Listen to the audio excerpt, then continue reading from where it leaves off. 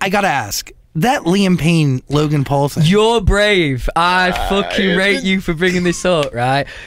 Remember what you're going to say, but I'm glad you brought this up. Why? Because my great, great fans that helped me not miss a trick.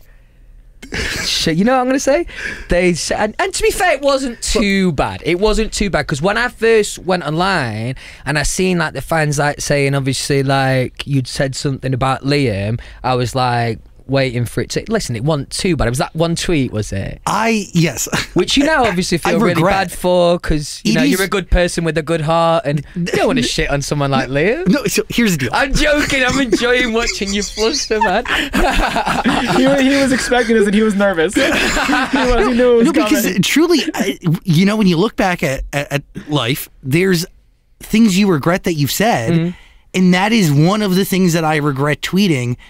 Mainly because when you watch that video, you can see, if you really watch and you really give it time and you choose not to just live on the surface and look into his eyes in that video and really try to understand where he's at, it's somebody who's genuinely hurting. It's somebody who's genuinely confused. It's somebody who is still very much processing, is somebody who is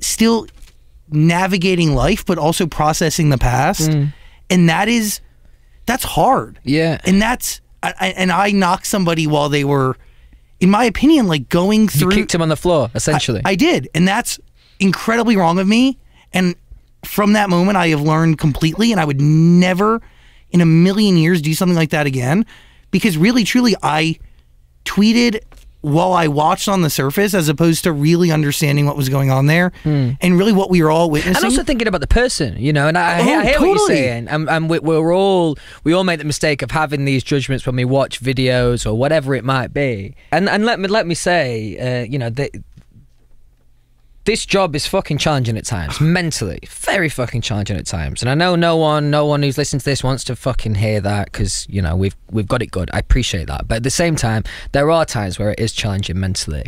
And all I'll say on that, and I don't really want to comment too much on it, but all I'd say on that was, I think, which of those annoying Paul brothers was it? Logan. Right. He knew exactly what he was doing. He knew exactly what he was doing, the buttons he was pressing, and that's what I took away from it. I just thought whoever's involved in that show, that annoying Paul brother himself, whoever the other weird guys were, it just felt disrespectful. That's all I'd say. And it just and they got so much out of it, as if he hadn't got enough already. I fucking hate them Paul brothers.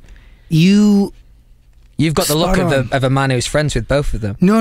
I can promise you right now that Jake Paul blocked me on Twitter. I am his greatest hater. I am the loudest. I scream on the rooftop. Oh, that's great, man. That's great. Oh, that's great. There's a special place in hell waiting for Jake Paul. I knew I liked you, though. Yeah, I appreciate you having this conversation with me, as I genuinely regret that tweet. And as you should. Liam Payne, I'm so deeply sorry. And if I see you in any situation or if you see him, you're going to apologize.